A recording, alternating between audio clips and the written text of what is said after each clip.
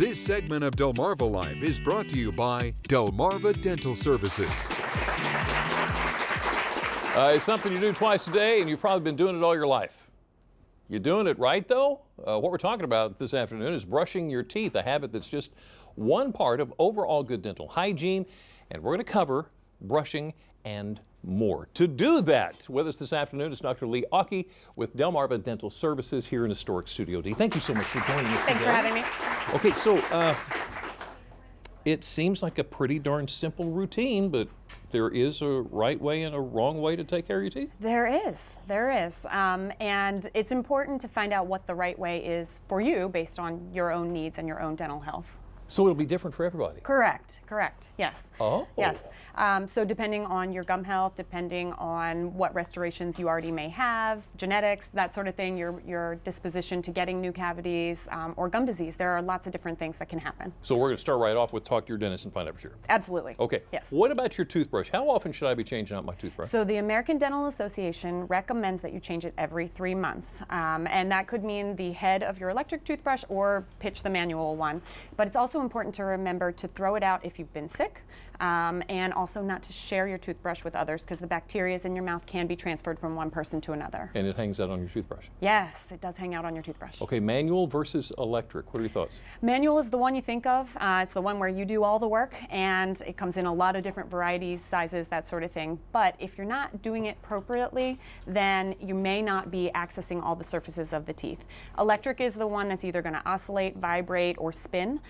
And it sometimes is easier because the head of the brush can be smaller and rounder. So for some people, that's more accessible to reach the areas that need to be cleaned.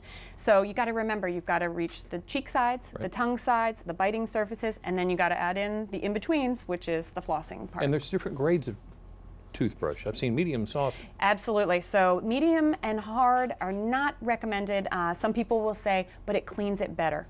It really doesn't. You're just brushing harder, and you're actually destroying the enamel on your teeth, particularly if you're also adding in some of the more abrasive toothpaste in addition to that. So you really want to use the soft brush. It will do the work if you're brushing appropriately. Gotcha. Okay, what about in between the teeth?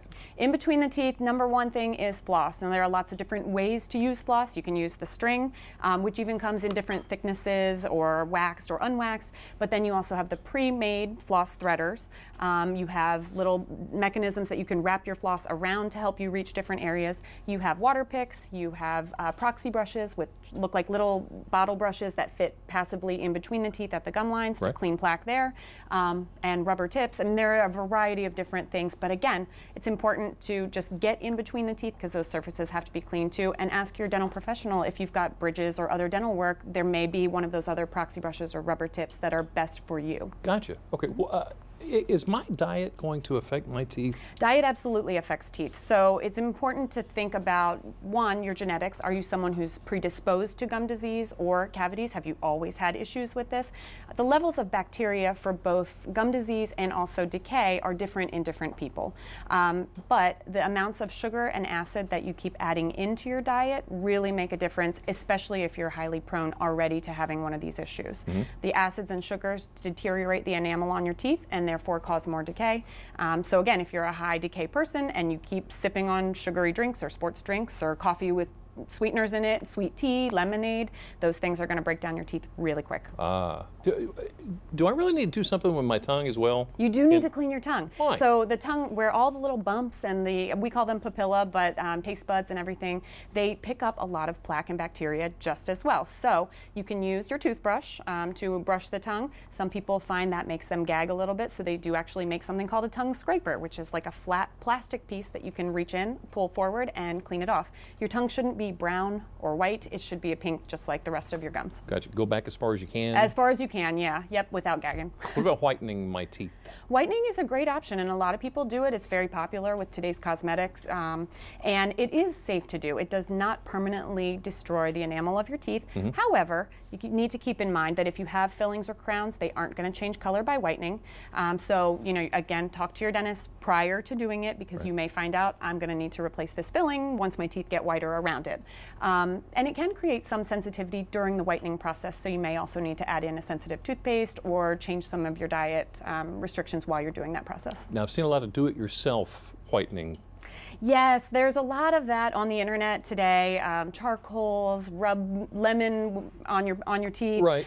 So a lot of these are really going to be a bit abrasive. I would not recommend doing these things. I would actually stick with your basic toothpaste and consult someone as far as whitening your teeth safely. Talk to your dentist. Talk to your dentist. Talk to your dentist. Yes. Dr. Yes. Lee Auke, Delmarva Dental. Thank you so much. Thank for you. joining us. It's wonderful talking to you.